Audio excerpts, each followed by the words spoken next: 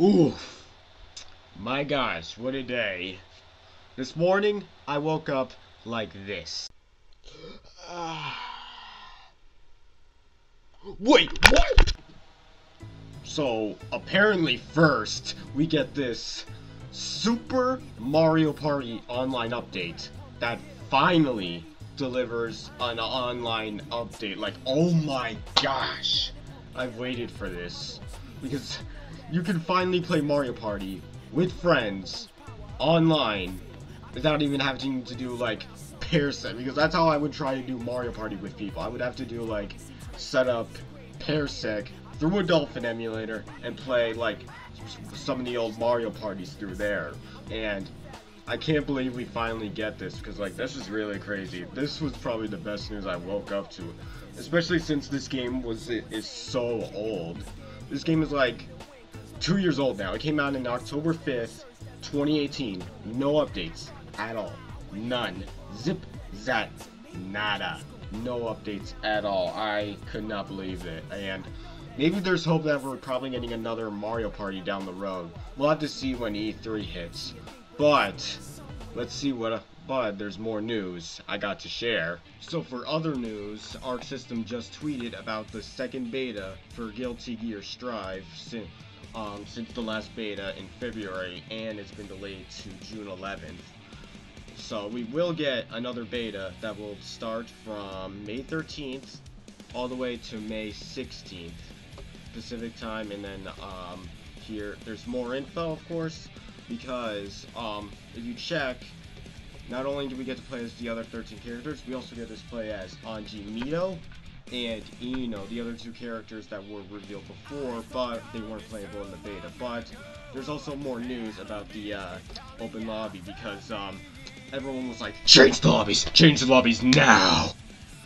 Oh my gosh, if I had a dime for every person that was asking about the lobbies, oh my gosh. But here's what they said about the lobbies. So, the player can now select the duel station to queue up for battles. After selecting a station, the player enters into standby mode and awaits for an opponent. So, it kind of looks like the standby areas, like in, what is it? Like, basically for their other Arc System games, like similar to the Grand Blue and Blaze Blue cross tag lobbies, where you wait there, and then when someone hops onto like that TV, you both get to play each other. So that looks good. I like that. And then let's see. Yes, this is what I needed. A rematch function, because I want to run it back with people. Okay, let me be clear. I don't want anyone to just be like, I got my match, I'm done, I'm not gonna run it back. I'm just gonna have people hold the L without giving them a chance to redeem themselves. Oh my gosh. But it also says in the rank tower you can rematch up to 3 times. Oh, so it's basically like a best of 7 in a way, or until players recommended 4 changes. Oh.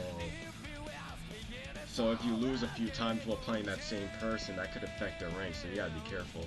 In the open park, you can rematch. Oh, okay, so that's also good, because you can basically do, that's gonna be helpful for tournaments, for online matches, of course. And then let's look at the battle balance adjustments. So it says, when the same move is used more than a set number of times in a combo, the opponent now falls more quickly, which I've seen that before, of course, in like Mortal Kombat, when you let's see, what's a good example? Like Kung Lao Spin in MK11. Let's go with that, where after you use Kung Lao Spin a few times, like when you amplify it, the opponent falls much more quickly. Like after the third one, they immediately fall down. So that makes sense. And then aerial actions in general have been adjusted. Adjustments vary for each character. Using aerials, attacks, double jumps, and air dashes now causes recovery on landing. Okay. And then the command normal forward punch has been adjusted to work as an anti-air attack.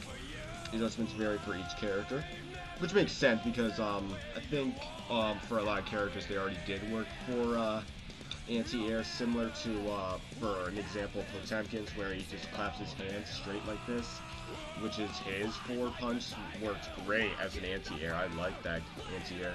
And then recovery time has been increased after blocking an attack while in midair. The overall balance has been adjusted. Yeah, I did hear that Potemkin did get some nerfs. That's gonna be hard to play now. I gotta think now. But let's see here. Online matches. They did say the process connections for online matches with rollback style netcode. Players can enjoy the experience. Yep, of course. And let's see.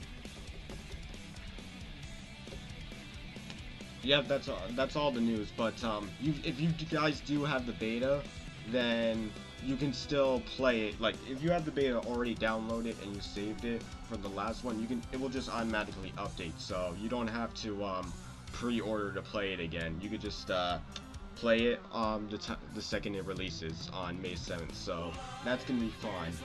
But now for the big one.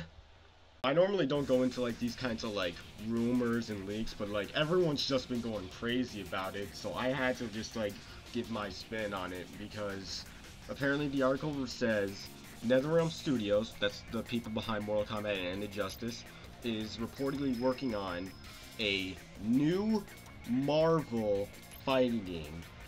So that's interesting, because the last one we've had, of course, as the article says, is Marvel vs. Capcom Infinite, and a lot of us were expecting an Injustice 3, which may still have it, but we may probably get a Marvel fighting game. That could be very interesting depending on how that goes. Now, seeing as NRS is involved, it seems a bit hard to say that we may get another Marvel vs. Capcom 4 if we're possibly getting a Marvel-only fighting game, which might be tough, because that is basically a legacy game for a lot of the FGC ever since like EVO and just the entirety of it. Now, seeing as a lot of people are throwing Marvel into this mix with NRS, it's going to be hard to say that we may get a Marvel versus Capcoms, because that's going to be complicated, because we haven't seen like an NRS or a Street Fighter mix, and not many people have said that's going to be possible, so that's going to be very hard. But seeing as how NRS is involved, I will like how they can build a story, because I love how NRS can do all the stories for Injustice 1 and 2, MK9, 10, 11, and even the DC Universe 1. I like the story in for it. I don't even care if people hated how it looked or the fact that it was rated T, because like I had fun with the story mode. It was some really great story mode. So maybe we could get like a really great Civil War somewhat of a story, or even an Infinity War at least. That would be really crazy to see them pull off for Marvel.